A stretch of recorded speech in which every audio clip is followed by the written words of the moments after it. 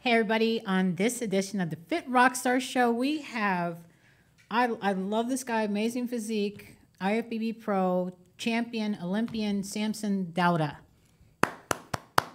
Hey, thanks for having me, man. Really appreciate it. Well, thank you for making the time. Now, are you in the U.S. currently, or are you in the U.K.? As of today, I'm in the UK. Tomorrow evening, I'm flying to the US. Oh, wow. How long is your flight? Oh, man. I think I'm going to fly in Texas, so I think it's about 8 hours, I think. Oh, okay. Well, that's not too bad. Yeah, it's not too bad. First class, right? No, my ass is a... No middle seat, right? Oh, no. You know. Is this your Mastiff behind you?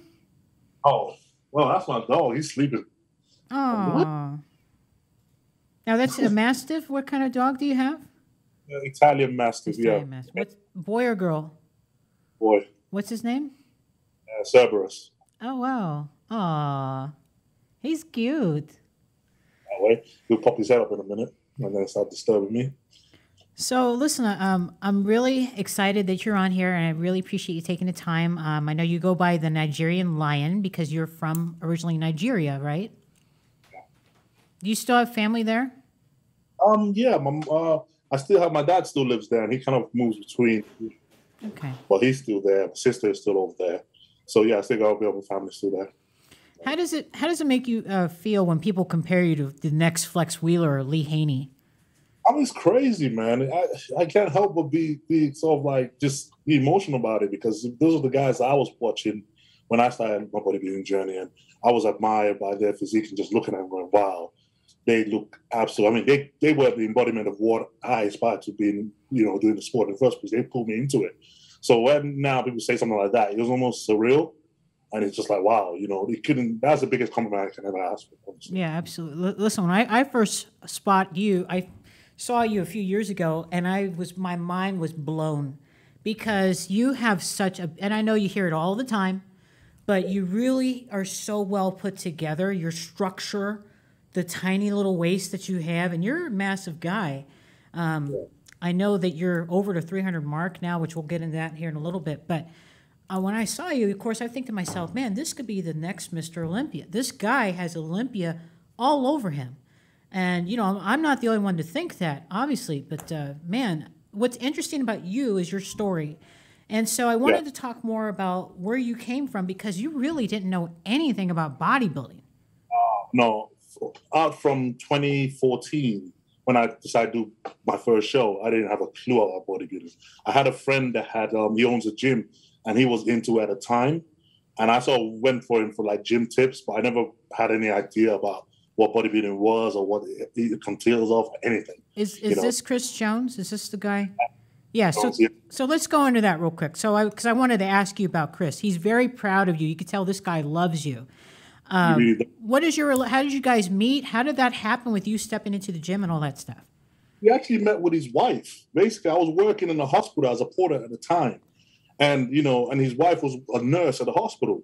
So I was chatting to her one evening, and I said, look, I'm looking to put in work at the gym. I want to put on some weight because I think I was about 11 stone at the time, very small, skinny guy. And she was like, oh, my husband is a bodybuilder. If you chat to him, he'll give you some advice. He owns a gym just down the road. So I was like, yeah, okay, go on then. So, I took a trip up to his gym, and it was like this proper old school bodybuilding gym right down in the basement, dark, whole thing. So being a young kid, walking in there, and as soon as I opened the door and went in there, there's this big guys all standing by the reception, all having a laugh. And automatically I was thinking, oh, I've made a big mistake. Why did I come here? What am I doing? That whole persona of big bodybuilders, oh my God, this is not where I belong, sort of thing, just kicked in. And, right from the get-go, I came in and say, hi, here to see Chris. He jumps up and he's happy to see me. And he's like, oh, yeah, I've heard about you. And he's talking to me and everything else. And he's giving me advice. And he just kind of gave me a simple diet advice. Like, look, you got to eat more. You got to do this. You got to do that. Just a simple basic stuff. Little to him, I took it on the air. I really went with it. So a few months later, I come back and I see him and go, look, I've been following what you said. And he couldn't believe the changes on me. And he automatically was like, man, wow, you really are doing this. And even at that time, it wasn't even the idea of, oh, I want to do bodybuilding. It was just, oh, yeah, I took your advice. I put on some muscle. Where do I go from here? So we just kind of had that relationship where every time I needed something, anything to do with fitness, I always called him up and asked him. He was my go-to guy for asking for advice. So that's how our relationship kind of grew into it. So fast forward, I mean, this was back in 2009. So fast forward like a few years later, 2014, I was playing rugby at the time for the what do you call it, for the town I was in. And they basically, those are the guys, in the changing rooms, you're changing, stripping off. Those guys kept on saying to me, yo, you know what, you got a great physique on you. You ever thought about doing like a show or competition or something like that? And I was like, come on, man, I ain't about that life. What are you talking about? That ain't for me. What are you talking about? And several, I kept on getting those comments like, you know what, man, you're really well put together. You need to think about it. So I never really thought anything much about it. And then I met my girlfriend in the gym once, and she said the same thing to me when we started training together in the gym. And I was like, okay, everybody seems to be saying this thing about, oh, bodybuilding. Let me just have a look and see what it's about. So I went to Chris and I spoke to him about it. And, Chris is like telling me, even then I was a bit naive about it. I'll just, rock up as I am, pick a show, rock up as I am, and just get in there and just like, yeah, great. And Chris was, he's giving me you got to take months to prep into the show and all this. I'm like, nah, I ain't got time for all that. So at that minute, he just killed me. And I just like, nah, it wasn't for me, And then after a while, slowly, I started looking into it and it's like sort of picking parts. And the first Olympia I watched was the 2013 Mr. Olympia. That was the first one. And I was just blown away by it. I was like, oh my God, this is unreal, And it just kind of caught me at that point. I'm thinking, okay, you know what? I want to do this. I want to try it out, So we started talking to Chris. He's telling me, okay, you got to do this, you got to do that, you got to diet, you got to train, you got to do this, you got to work on that. And we just have, go ahead together. Me and my missus, we just kind of put our heads together and say, okay, right, let's go for it. And this was like the beginning of 2014. We picked out a show in April, just like 4 months into the year. It was just a local show. And we said, okay, you know what? I'll go for that show. I'll go for that show. So we just kind of worked our way into it, and didn't do much in terms of dieting. What was your diet like for your first show? Oh, terrible. I was having pancakes. I was chicken wings. And what was your weight at this time? Huh? What was your weight for your first show? At the time I was coming down from 110 kilos. So I was coming down to I came down to, I think, about 102. I don't know what it is in pounds. I'm quite bad at transferring that point. But I might have to look that up. Yeah. But anyway, no, I mean, that's like, so in your first show, how did you do? So I did a first timer show. It was like a big event for the whole town sort of thing. And you had like, the guys have never competed before. They have like a category for them for the first time. Like a novice? Yeah, the novice class. And then later on that evening, they have the bigger boys jump in and they do a class in there. So my whole goal with that show was, I just want to win the first timers. So first thing in the morning, I did the first timer show. And I remember being backstage then and stripping off for it. And what people didn't know at the time, before this whole process, for me, I was really, really extremely conscious about taking my clothes off. I just never show myself in public. Not at the pool, not at the beach. No. Wow, why? You just embarrassed or? Embarrassing.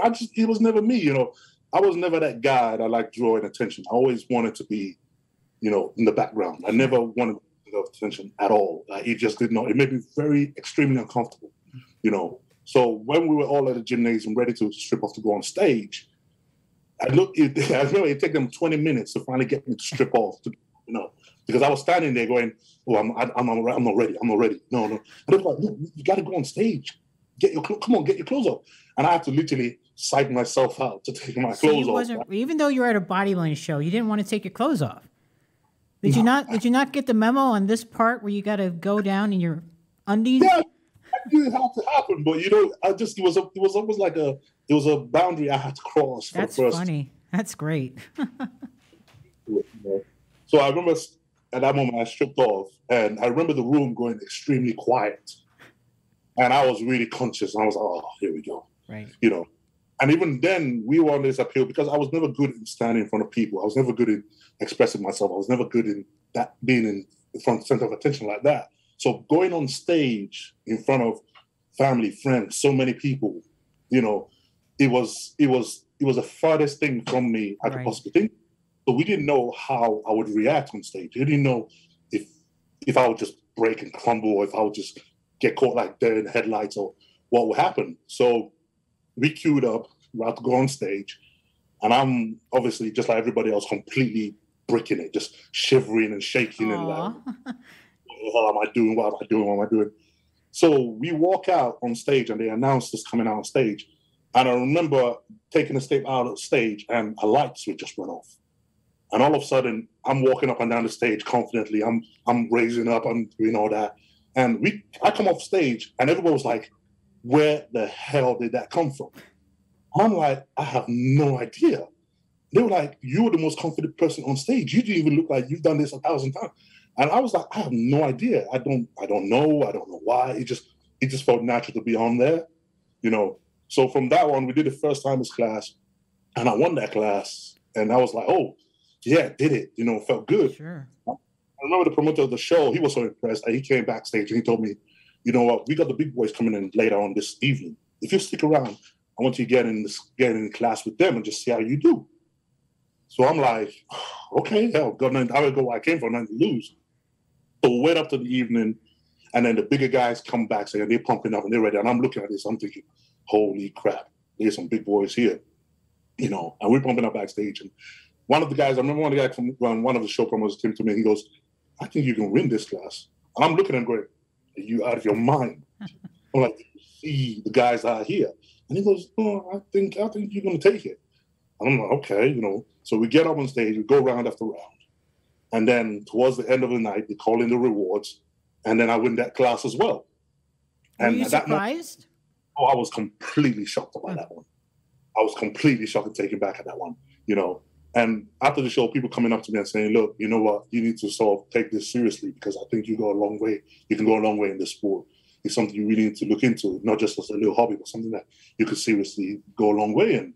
So at that point, you know, I just got bit by the bug of it. And I was like, okay, it looks like this is something I want to do. People always ask how I got here. I was willing to work just a little harder than everyone else. Every damn day. If I can have hundreds of hours back, you know I'm gonna grab them. Spending hours prepping chicken, rice, and vegetables, F that. I rely on perfect nutrition. I rely on trifecta. You know, and I had a lot of fun. That's the thing. I had a lot of fun on stage. You know, it was just so appealing to me. It just drew me, you know, it made me bring out a side of me that I never knew I had. Yeah, so it's interesting. You're all nervous before going on stage, and then you get up there, and it's like it goes away, and you're just the most confident guy, which is incredible. So, you know, I mean, listen, your body's incredible, and just you overall, you're an entertainer, which is also what I love about you, is that you give bodybuilding something that it needs, entertainment. You're an excellent poser, and, you know, it's just awesome. But what was funny in one of your interviews, I was, you know, when I was researching you, is how your girl had to look up books, like she was getting all these books and stuff and learning. Tell me about this. So this is before you got into the shows. This is like when you're starting to get interest, right? So obviously we started to get into it, and Chris lives like 2 towns over from me. He's a long drive away. So my girl is the only one that I knew that even had any inkling of what bodybuilding and diet and everything else. And where she's done dietary course and everything before, she basically, I mean, she's like a book nerd. She loves reading, you know, she's on it. So she put her head in it and she's reading all the books she can find on bodybuilding, everything she can master, everything about diet. So she basically was just reading her knowledge and passing it and using that to prep me for shows. Wow. We were learning, and then from there we started watching like YouTube, like Dave Palumbo and all them guys. Sure. We were watching YouTube. We were learning bodybuilding from all these content and all these books and stuff like that. We didn't have anybody to talk to. We didn't have anybody to reach out to, say, hey, you know, I want to do bodybuilding. What can you do? Other than Chris, I didn't have any other outcome in it. I even remember, like, one time I was watching, like, I think I was scrolling to my phone, and I saw a black guy getting a spray tan. And I was like, wow, really? And I remember having to message Chris and say, what is he doing? And he goes, oh, it's spray tan. You're going to need to get that before your show. And I genuinely thought he was taking a piss. I thought he was trying to have a crack a joke with me. I was like, no, you're not. And he's like, yeah. I was like, what do I need a tan for? Are you kidding me? And I remember having to Google that and check just confirm that, oh, crap, I actually do need a spray tan, you know? So the world of it was so far from anything that I knew or we knew of, anything like that. So we had to do our own research. For the first 3 years of bodybuilding, we had to learn everything ourselves, you know, how the diet works, what my body responds to, what it doesn't respond to, what to try, what not to try. We had to sort of like fire my way. And because I didn't have a lot of money at the time either, I couldn't hire a coach or hire someone. Everything had to be done with just from the work I was doing. I'm like, look, I'm putting into it, you know. And yeah, so you kind of, you know, in hindsight, it sort of give us a chance for us to learn my body right at early stages and sort of think, okay, what I respond to, what I don't, what my body is like. And it sort of kind of gave an opportunity to sort of make our mistakes at that time and find a way to kind of counter and go around it, you know. So yeah, she had to learn everything. I think that is so sweet, though, that you have a partner who is very supportive of every single thing that you do, because you know, in relationships in this sport, it's hit or miss sometimes, you know. So, and I gotta. That's Marlene, right? Yeah, she's a sweetheart. I mean, you can just tell, like, you're like everything to her, you know, and that's. Like I keep saying, like, you know, people say, "Oh, why do I use the term we?" Because it's been me and her from the minute we found bodybuilding together. Oh. We went every show by show, mistake by mistake, falls, everything. We went through every single one of it together, you know. So when we went to the downs, it was both of us were in the downs. When we went to the ups, we were both of them. So we, you know, she knows every single thing I've done since I started this sport. So she's been ingrained in that, invested in it just as much as I have, you know. So it just kind of takes toll that now when you get to this point where you're thinking, actually, hey, we're doing well here. We're doing well here. You know, we both went from where we were to where we are now. And it's, you know, it's very rare to find someone that can commit themselves to you like that. You know? What's the secret? Because you guys have been together for a long time, right? We just upfront with each other. I mean, you know, we would like to portray themselves like this perfect relationship. And we are not the perfect relationship. Heads, we fight, we argue. Is that when you're hungry? Oh yeah, even normal times we argue. The thing is, but we know that deep down we know we care for each other. Sure. You know, we don't. You know, people like to portray this perfect relationship. I don't think at all relationship ain't perfect. You know, so we bump heads back and forth all the time, and because we're both very headstrong personalities. So I don't like to give an inch. She doesn't like to give an inch either. Right. Yeah, it's just that all the time. In the background of all that is, okay, we care, you know. So that is so how we just kind of get on and move in. We just know each other through time of not just through the sweet times, but through the bitters as well. And we just know what we're both like. Mm-hmm. And this is what's getting us as far as we have. So I got to ask, you met her in the gym, you said. Was it while she was doing squats? Yeah. Was it? No, I'm being honest. When did you see her? Like what was it? It was funny because she was training in the gym and I was self-training. And it was a funny thing because at the time, it was almost like you see someone in the gym that you like and everything else. And you almost think, okay, you know, we went to the same gym for weeks and we never spoke to each other. We kind of looked from far apart at everything else. And he never made a first move, nothing like that. And eventually I had one of my friends that was a PT at the gym.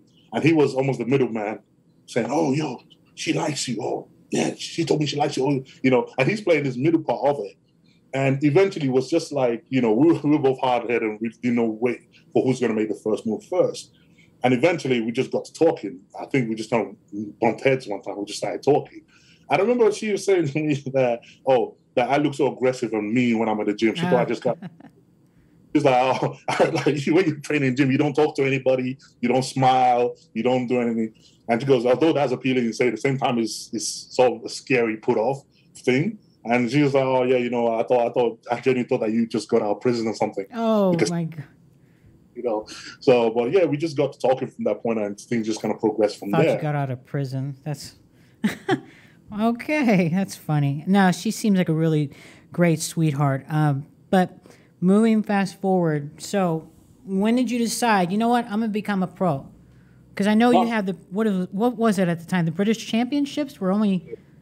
Yeah, the British Championship. I think, in the UK at the time, one pro bodybuilder gets to Wow. win a year, and that was it. The winner of the British Championships gets their pro card.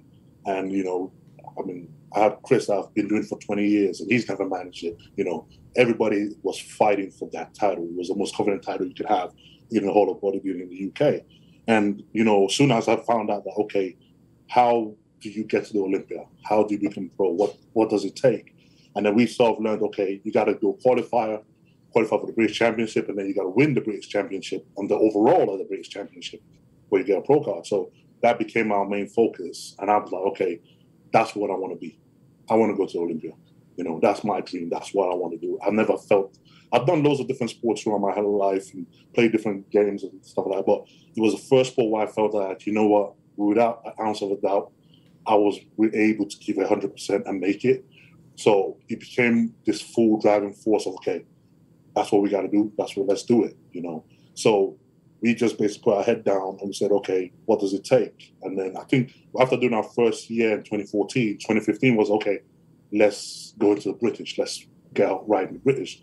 So I remember doing 2 shows then, winning 2 shows and qualifying for the British Championships. And in my first attempt, I think we were the super heavies. I came third in my first attempt. I think that was the year who won that. I think it was Samson won that one. His first year, he won that. That was when he won his pro card. And for me, I think Nathan won the year before. Yeah. So it was like, okay, this is you're watching the guys that have done it, and then you think, okay, that's the route you have to go. And it's just like you work towards it, and that's where we just kind of like put our head down towards. And you got pro card in 2017. Yes, yeah. So it was 2017 British Championship. Came second to James Hollinshead, and and that was very painful loss. Right. By 1 point or 2 points or something like that. And then the following week, I remember being so ticked off and thinking, you know what, I ain't letting this go. And then following, we flew to Italy and they were doing the Diamond Cups then. And I went there and I won the overall in Italy and I got my pro card. I think 1 week after James got his. Wow. Well, again, it's so funny because I remember you talking about your first pro show and like you're thinking, oh, yeah, you've got this kind of deal. And then you see, who was it, Rolly? Oh, Rolly. Yes. That was, the thing is, like, every time I prep for a show, no matter how much I'm like, okay, I just want to give my best. I just want to go in and give my best. I know that doesn't stick for less than 2 weeks. As soon as I start prepping, my best becomes, no, I'm going to win. I don't care. I'm going to win. And I can't, it's not like you choose that. Mentally, you start going to the gym, you start suffering. And automatically, you start going to the idea of, I'm not doing this. I'm not suffering like this for nothing. I'm going to win. So no matter what show I do, that always becomes the mental state, whether I like it or not. It becomes a case of, I'm going to win. So I remember prepping my first pro show, and it was EVLS Prague. And we were prepping for it. And that same mentality switched on. And I know that Rolly's doing the show. Nathan's doing the show. Lucas also there. This is a guy. And I'm still prepping in the show going, I'm going to win. Of course I'm going to win. Right. And at the same time, it's laughing. You're laughing, but by the time you get caught up in that, you have that mindset. I remember, being backstage at the show, my first pro show, and pumping up, and then Rolly walks out, and then it was like okay, that's different. And then I'm like, yeah, okay, all right, I guess I'm going to retire for fifth. So I think we came fifth at my first pro show, and even then it was almost like I've seen something that is beyond anything I've ever seen before. Well, I mean, Rolly's got those arms, man, and just exactly, insane looking physique. Yeah. So I saw that, I was like, I want that. I want to look like that. So it just kind of fueled me in as well. It gave me that fire even more. That now I'm seeing it. I'm like, okay, there's levels to bodybuilding, and you just witnessed the higher level of it. Sure. Okay, time to get back to work. But again, nobody has what you have. They don't have that tiny waist, just that complete package. I don't know if Rolly's going to be still competing or not, but I always liked him, and he had a crazy physique, but you see what happened. His physique kept on going down. Hopefully he'll come back because, again, he's a great competitor. But you, Man, what I wanted to talk about was okay. So now you want to get up to 330 pounds. This is what Milos is trying to get you at. Yeah, it is. And you're yeah, 310 right now, or I'm 315 right now. What was that? You cut out. What was that? 315 pounds right now. 315. Jeez. Okay, you got to walk me back. When you guest pose at the Flex, what was it? The Flexmen Classic. You have to tell me, please, because I'm a fan. What did everybody do when you started walking out on that stage in the condition that you was in at 300 pounds? You got to tell me the reactions. Right, we've hit 300 pounds before, and for us, around people that have seen me in the flesh, they've seen it, so it's not big deal. But we've never been walked out in guest poses like that. So it was like, okay, this will be very interesting for people to see on stage in that way. So when we were like, okay, guest poses my last spot, I had this grin on my face, okay, this is going to be entertaining. So we obviously, did the routine, talk about the routine and everything else, and we were backstage, and as soon as we're pumping up, even everyone was kind of looking, going, "Holy crap!" Right. And there was always this moment where you walk out on stage and you can almost feel the pause and the breath the audience take when they see you. And for me, I live for that. I absolutely. That moment was like, it's always the, yep, that's what I wanted. Of course, so you almost feel everything go, and the pause and the audience kind of like, holy. Everybody's in shock, like what? And you walk after that, and it's sublime, man. It really kind of really takes you back when you get that, and you feel like, yeah, that's it. I mean, 300 pounds. Now you're 315, going for 330. That says a lot. Now, listen, when you came out at the Arnold, I was there. Everybody went ape crap crazy when you walked out. Because it was mind-blowing. I mean, again, the way you're put together, the way you pose is art. I look at you on stage, I see nothing but muscle art. I mean, just beautiful. I mean, you really take that posing, you take it above and beyond. Thank you. Because the thing is, when I started watching bodybuilding, I was watching Flex with Sean Ray, all those guys. And I watched them pose, even Kai Green. And it was, even when you didn't know anything about bodybuilding, you didn't have a clue. Watching someone that big, that defined, move like that smoothly, it's so beyond what you think is possible. So they don't never tell you that guys that big can never move so smoothly. So when you see it happening in front of you, you're so taken back by it, and you're so like, wow, just wow. So watching that for years, and sort of being inspired by that, I thought, you know what, that's exactly what I want to be when I get on stage. I want to be able to come out, look, oh wow, but then be able to move smoothly through pose by pose. I don't care how much I got to practice. I don't know what I got to do, but that's exactly the same effect I want to have when I'm on stage. That ability to just captivate you. You might not win the show, but people are so captivated by what you do, seeing you on stage. They think, man, I remember that. I remember that for a long time coming. So that's one thing we always strive for every single time, regardless of when I'm 300 pounds or 180 or whatever. We always want to strive for having that feeling, giving people that feeling when you walk on stage, and really making them just stop and look at it and go, that's just art. That's just what it is. You can't get away from that. But you have come from you had a very difficult time there, and I want to talk about that because your video that you had made actually made me cry when I watched it, because I can literally feel the pain that you were going through, because it was just devastating, and I want to talk about that because I feel that you're such a strong person that it looked like you were so close to just saying, screw it, but you didn't. You kept on fighting for what you wanted. So I have to ask, when you were quarantined for 2 weeks and you're literally training in your room with what, bands? Yeah. How was you eating your meals? I mean, that's crazy. It was because obviously what happened in 2020 with everything happening, I mean, I think before the whole corona everything lockdown started, I was already meant to be prepping for Arnold Brazil, which was the first time I ever got invited for Arnold. So for me, this was a big year. This was like, wow. And I was giving my heart out working for that year, because before that, I was thinking, you know what, if it's ever going to happen now, it's going to happen now. If not now, not at all. So I came in that year with like whatever it takes. So when we started obviously prepping for the show, and then I think we were about 6 weeks out, and whole corona hit and everything shuts down. So at that point, we had a question going, okay, right.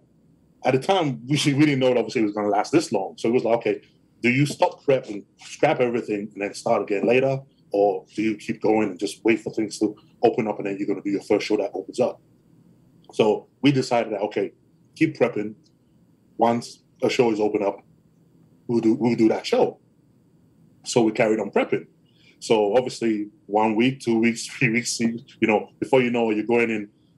Next show, New York Pros Council, Chicago Pros Council. That show is canceled. You go in every single time you get about 4 weeks out. Oh, that show has been canceled. Now you're 10 weeks out. Okay, you prep again. Then you get to another show. Oh, canceled. Then you're back again.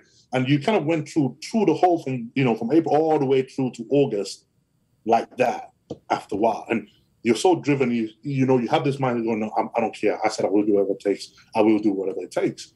So it then came out that finally Tampa Pro was going ahead. And I'm like, right, that's the one. Okay, we're ready, let's do it.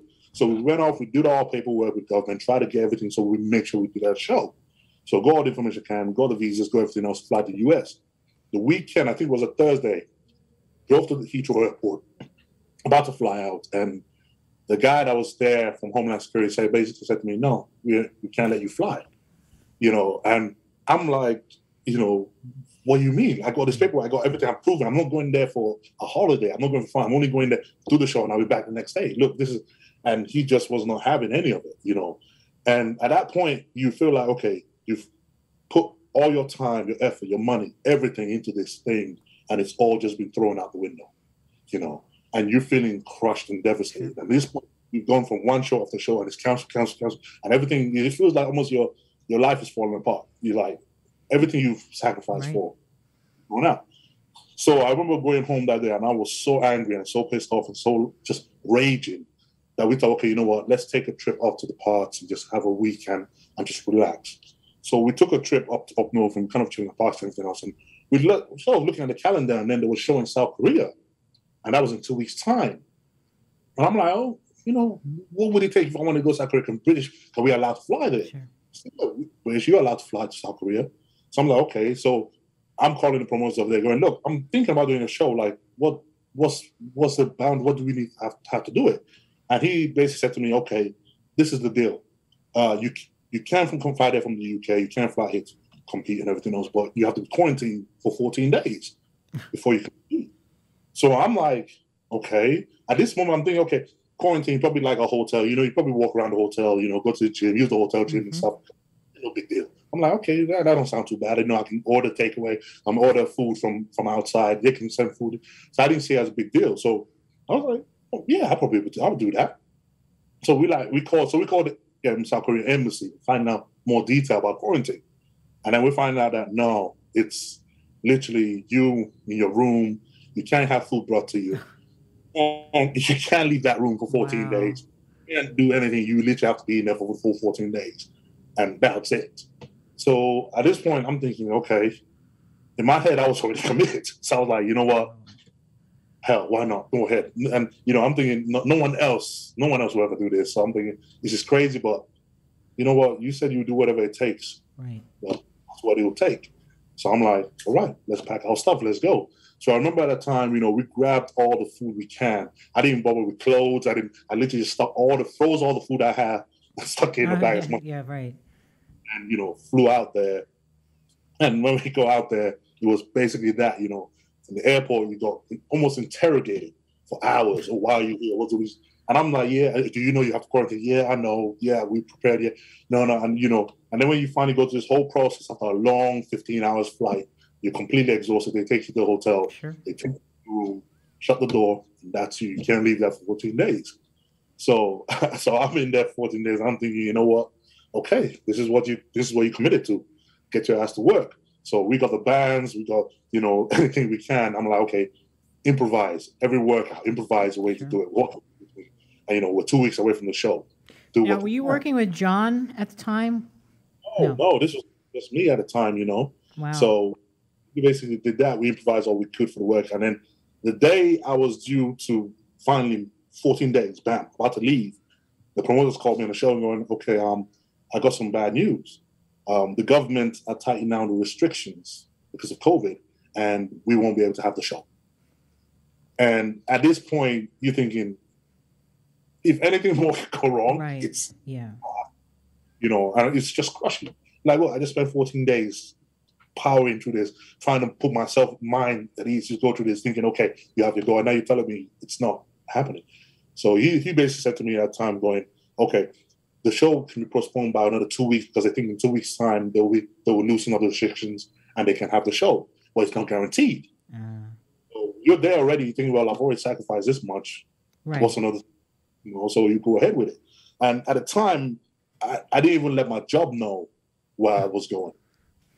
So during that whole process of it, when the news then got out that I was there, they found out about it. And obviously I got a call from my job saying, you've been let go. So at this point you think, okay, going back home, it's pretty much you're going back to just start all over again. Sure. Everything you have is now being fallen, just literally in pieces. So kind of stuck it out for a few days. And I remember when that happened, the next day, I got a call from my sponsors, Hostile at the time, and I did an interview with Fuad, and he basically heard the story and heard what I was going through. And he goes, you know what, just your drive and what you're willing to do is so crazy that it's something that's not seen often. And he basically offered to sponsor me. Oh, wow. And it was literally right at the point where everything was falling apart and you're thinking, this is it. You then have this ray of light. Someone just hands you that. Here you go. That's your freedom card. Now pull yourself out, And that for me was like, you know what? Yeah, okay. That was very nice of Fuad. He was really, he really, at that point, he really did save me from thinking, okay, that's it, I screwed up. This was the biggest mistake I could have ever made. And, now you're going to pay for it, And he just basically gave me the hands up, going, look, I see what you're doing. We see you struggling, okay? Here, we want to give you a hand. And from that point on, it just felt like, wow, there is hope. The hard work does work. So from that point on, we started training and everything else. We got out to play. The show happened 2 weeks. I came second in the show in South Korea. And then I remember during that year, and even at the end of that year, I still felt disappointed because I still didn't qualify for the Olympia. And I felt really bad, and I felt really disappointed. I felt really down. And I felt like, man, okay, you know what? No matter how hard I work, it feels like when I take one step forward, I get another 2 steps back. Yeah. And then Fuad, basically, I remember speaking to him at the end of 2020, and he said, look, you got all the potential. Everything you need is right there. You just need somebody to help you, take you to the next step. He goes, look, I've worked with John before. He's really good. I think he will fit you very well. Why don't you work with him in the future? And I was like, actually, yeah, hell, whatever help I can get. So right the minute I spoke to John and we just clicked, Immediately, John looked at me. He was like, you know what? Yeah, I'm going to make you Olympian this year. Watch it. We're going to shock the world. I'm like, hey, you're the man. If you can say so, I didn't have the belief in it myself. I was like, well, if you say you think you can, let's do it, So we basically started working through that year, had an off-season going through, went all the way through our off-season, came out the Arnold Classic in UK. The list came out. We were on a list for that. So I'm like, okay, we got our first show. So we started prepping for that show, and we were about 6 weeks out from that show. And then right in the midst where everything, you started looking, going, actually, yeah, we're definitely getting somewhere. We're looking, I can see the difference, I can see the changes. I can see that we're definitely looking better than we've ever looked. Everything's come together. I'm starting to believe John's words and believing what he's saying about, look, you're going to shock a lot of people. And everything's come together just so well. And I'm thinking, yeah, okay, yeah, this is the year we're going to make it happen. And then 6 weeks out, John passes. Yeah. So immediately, the mind goes back to that whole idea of why is it every time I take one step forward, something has to knock you right back, And you can't help but feel like I can't do this anymore. I can't keep doing this. I'm giving up a lot and I'm doing everything I can. And it feels like, you're not getting anywhere from me. And I remember then just thinking, yeah, I'm done with this, So you're about to walk away at that point. No, I ain't doing this anymore. It's not worth it, And I remember, getting a lot of messages from people saying, you know what, you and John will work for something special this year. He truly believed in you. He truly believed you're going to do something special this year. Finish it up. Finish what you guys started, just go for it. You know, he believed in you so much, just go for it. So I basically said, okay, right, if I'm going to do this, I know I need help. There's no getting there. I need someone that knows the way John works, knows about what he can do and help me out. So I remember when I was prepping John always talked about Milos and Milos's ways and stuff like that. So I basically go, okay, you know what? I basically messaged with Milos at the time. I said, look, obviously this has just happened. I was working with John 6 weeks out from the show. I'm completely in pieces at this point. I'm about to walk away from this. And I need your help. You diet down, train hard, and supplement smart for months. When the time comes to step on stage, don't leave your tan to chance. Go with the pros. Pro Tan. #1 worldwide since 1987 and the official sponsor of the Olympia for the last 15 years. Don't step on stage without it. Pro Tan. You can't help me, then honestly, I don't want to do this. I'm done. So he basically right away he's like, let's go, let's do it, you know. And we started working, and everything just started clicking in place. And then we just went forward and when we did 100 UK, we came second. At that point, it was the first time we walked on stage where I walked on like I was completely confident in my look and what we brought to the stage, you know. Then we went to Italy, came third in Italy. Then went to Egypt, came second in Egypt. And then the last show we went up was EVLS Prague. And I'm looking at the lineup, and Milos is saying, man, you're going to win this lineup. I'm looking at the lineup. Okay, you got Rolly in there. You got Nathan. You got Regan. You got Raphael. You got all the biggest hitters you can think about. I'm thinking, man, honestly, I don't know, man. Like, look, I bet you win this lineup. I can see it. You're looking better every show. You can win this. So we finally did a Prague show, and then we won that. And it just basically hit home the idea of, you know what, you didn't stop, you didn't quit. You could have multiple times, but you stuck it out. And here you go, finally. You're making it happen. You've made it happen. You know, it's happening for you now, you know. And for me, that was like, you know, life dreams of, okay, I want to go to Olympia one day. I want to go to Olympia. Oh, one day, you know, you fight tooth and nail through for that dream. Knocked back over and over and over, and you get to the point where you're thinking, okay, maybe it's not really happening. You try to divert and use other things to substitute that dream, but the dream is still there. And to stick it out through all that and then make it there, well, guess what? You stuck through it, and there you go.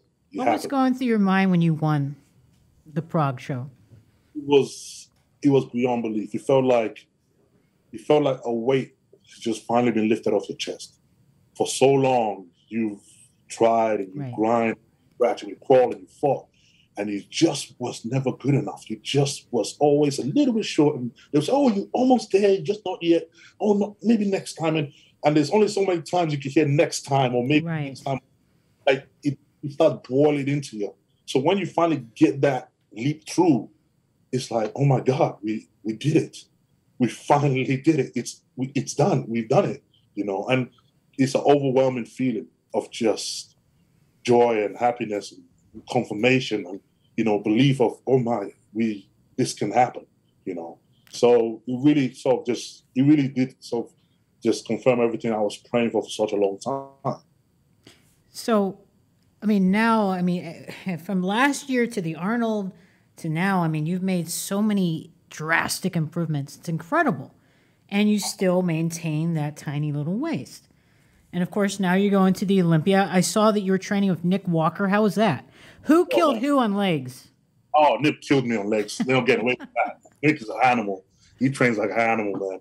And honestly, that was definitely something, because with me, like I said, for me, I'm still learning in this sport. And as much as I can, I go to different guys and I get different techniques, and I pick a bit from him and pick from him just to master what I can do and see which one works best for me. So when I get an opportunity to train with these guys, it's like, oh my God, yes, please, you know. And they put me through hell and they freaking crush me, and I wake up and go, yeah, I actually like that. I actually love that. You know? So for me, it's like, okay, this is something that you sort of dreamed about for so long, to have the opportunity to meet these guys and train with them. So when it comes up, you don't say no. You're like, okay, no, of course you don't. I mean, you're always going to learn something from somebody, right? But you know what's cool about you is that you are so humble, Like you're not arrogant or any of this stuff. Even you can be. Listen, I mean, everything you've been through, you're so down to earth, and that is like awesome. But I think he's always been my character. Like I can't be any other way. I don't know how to be another way. I can't know how to be anything but grateful for the life I have. Maybe it's the fact that obviously I came from Nigeria. Had nothing, came all the way here, and all the things I've sort of dreamt about one day. You have this dream of one day, and all of a sudden it starts happening. You don't all of a sudden feel like, well, of course I deserve it. Sure, you feel like right. I'm blessed. This is a blessing that I've had, and this life is a blessing to me. So you can't help but be grateful. Well, listen, man. I mean, you've got bragging rights too. Tell me about this thing you did with this research project. You're like the most muscular person they've ever met. So, Tampa, I was in Tampa, and I was training with Nick and everything else, and the University of Florida, South Florida, basically messaged me, and it was like, look, we're trying to run this test. We're trying to measure muscularity in athletes, and we're trying to find, just trying to do this research on it. And they were like, we've reached out to loads of bodybuilders. They don't want to do it. Like, do fans coming down and taking part in the research? So I was like, hell, I'm here. Why not? Let's go. So I went in there, and obviously they then use the ultrasound and everything else, and do all these tests and everything for me. And they were so outstanding. They were like, whoa, yeah, your measurements are they're the biggest numbers we've ever measured. I was like, oh, okay, yeah, thanks. I like and that. It's documented. Yeah, and and this is what's funny because so when they finally did the test and they came in a few days later, the results came out, and I was like, oh, snap. And it was like, the most muscular man scientifically ever measured. And I'm going, okay, I'm gonna keep this award for as long as I can until someone takes it. So right. Well, now I think, thank you, but no, it was definitely like it was just one of those things where I wanted to have fun. And I wanted to see, and I was always interested in those sort of things. Sure. So when they gave me to do it, I was like, hell, of course, why not? Do you ever measure your body fat, any of that stuff? Yeah, they did. They did all the measurements they can and everything else, and put it all down and put it all in the graphs and everything else, amount of body fat, wow. the amount of everything else you have, and they just put it all in the graph and they just kind of measure it out like that. I was like, okay, that was awesome. Hey, that's something you want to put on the wall for everybody to see. It's like you're still in disbelief, like, surely that can't be right. But okay, hey, who else can say that though, right? Yeah, exactly. Right? So but listen, you have such an incredible story because you have worked for everything you have, literally. I mean, I know that to me, this is the year of Samson. The year of the Nigerian lion, if we can say it. But seriously, I mean, I think this is going to be phenomenal. I know you have a few, I guess, guest appearances and whatnot. Are we going to see you at any other shows this year? I'm doing another show tomorrow. So tomorrow probably the heaviest I've ever guest posted in my life. Oh, wow. Over 300 pounds and 315 pounds and guest posting on the stage tomorrow. So that's a two-bro show here in the UK. And yeah, that one I'm looking forward to because that will definitely be I hope I don't, gas out and be out of breath or nothing. But yeah, I'm looking forward to that one. You do the Ronnie Coleman thing, put the hands up in the air as you come out. The thing is, even with this weight, like we said, even with this weight, I still want to make sure that I can keep my flexibility and still pose like you're meant to on stage and still entertain and not just kind of walk, hit most musculars and just be the big guy on stage, but still show people that have never been to a bodybuilding show that go into one for the first time that bodybuilding is just more than just a big guy on with muscles. It's more to it than that. It's absolutely. Who are your idols in the sport, or someone who used to compete? It doesn't matter. Who do you look up to? Oh man, physique wise, Flex Wheeler, love Sean Ray, another one, Kevin Lavrone, love them. Ronnie, crazy, absolutely crazy. Kai, absolutely blown away. Literally blown away the first time I saw him, blown away every time I see him pose. Oh, yeah.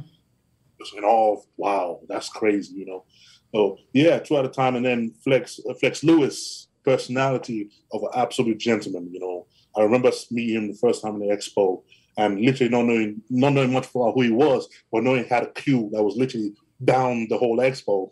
And when I finally got up to him, I just thought, I just want a quick picture and walk off, and nothing big deal about it. And I remember him taking the time and asking me questions and really talking to me. And I'm standing there going, dude, you don't have to do that. What? But he genuinely was interested in me, and even up to this day, we still speak about it. And I think, to me, I think that is what a champion should be, and he embodies that persona completely. And ever since having that experience with him, I know full well that that's exactly the same thing I want to carry on going for myself, to always admire and take the time to actually. And you really do. And that's what I admire about you, because you really don't see that. What does bodybuilding mean to you? Bodybuilding saved me. It genuinely saved me. You know, I remember growing up, you know, I know those people, you know, they grow up, they ask, oh, what do you want to be when you grow up as a child? And, you know, all my friends, they all had answers, doctors, nurse, I want to do this, I want to be an architect, I never had anything. You know, I never, you know, I knew I wanted to play sports, but I was never committed into any one of them to really say, okay, I want to be this, you know. Went from playing football to basketball to rugby, and I was always good, but I always held myself back just not to shine too much, to always just be comfortable in the group and never stand out. So, you know, for a long time I was that shy guy that just really, you know, I wanted to be myself, kept myself, just be my own little secure little spot. And I remember coming into bodybuilding, and it basically pulled all them walls down and told me, okay, show the world what you really are. Show it. Don't hold back. Feel proud of what you are. You know, don't ever feel you got to hold yourself back ever again. You know. What would you tell an amateur bodybuilder wanting to compete or wanting to get into it, or someone who's interested in bodybuilding? What kind of advice would you give them? Say, take your time, and it's a long road, but do not give up. Don't give up. It never works out the way you plan it. Well, as long as you stick to it, it will still work out. Just don't fall and give up on the first hurdle you meet. Go through it anyway. And do you you don't have cheat meals, right? You eat clean all the time? I do eat cheat meals. You do? Okay. Like currently now, I mean, we kind of keep my diet, like 80% of my diet is all clean food, but, you know, 20% go crazy. Well, I'm no big eater. I don't, you know, most guys have a big appetite. So hitting this weight, it requires a lot of food. Oh, well, sure. I'm not a big eater, so we trying to find ways to substitute themselves, things like that. But I love the pizzas. I love, you know, ice cream. You know, yes, cookies. Yeah. So if you was a flavor of ice cream, what would you be?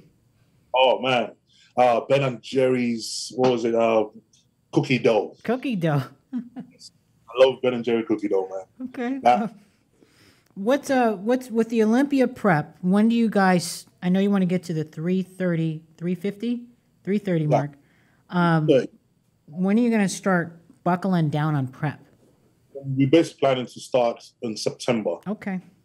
That gives us enough time to really kind of work things down. So for the main time, we want to see how much my body can tolerate. How much before he actually gets upon. I mean, right now, it already feels uncomfortable to walk around this way, but I want to say, okay, how much can you take? How long will you go before you can still hold your lines and still keep your stomach flat?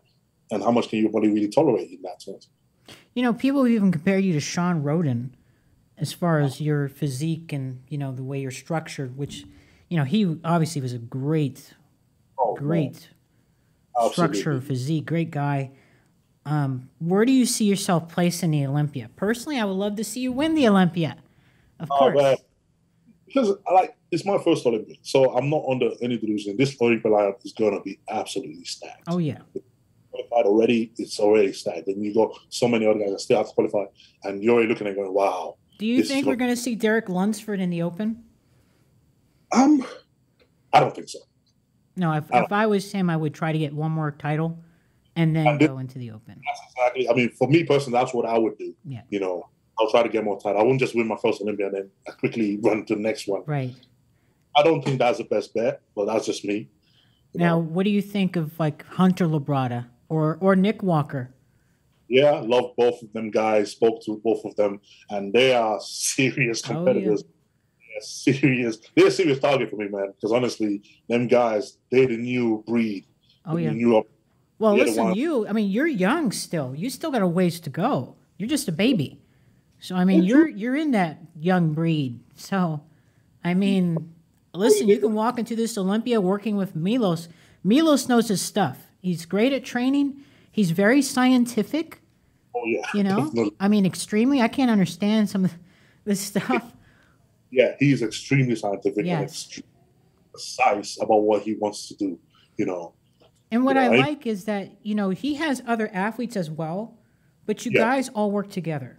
Because I know Oh, yeah. sometimes there's that, I'm doing is I don't feel like, because we know, because he always says the same thing, and I feel the same mindset. Okay, bring all of us our best and let the judges Right. sort it. We don't. It makes no sense. I really don't find it. It makes no sense for me to be mad or look like the next guy and go, "Oh man, you gave more attention," because it doesn't matter. Because at the end of the day, he's not his say. It's not my say. We're both going to stand there at our best, and the judge is going to pick who they like. Mhm. That's it. Mhm. It's not his fault. It's not my fault. That's just what it is. So, when you think about it like that, I can help him be at his best. He can help me be at my best. We both don't get a say on who the judges prefer on that day. Mhm. So it makes no sense for us to then bump heads with each other and act like, No, oh, it man. doesn't. You guys should just work together, May the best person win. That's it. Exactly. Let's talk about this. I know I don't want to keep you much longer and get you ready for your stuff. I know you got to travel and pack and all that. Your BMW. What? Oh, Your MA50i? yeah. Jeez, man, you ain't playing around. Oh, man.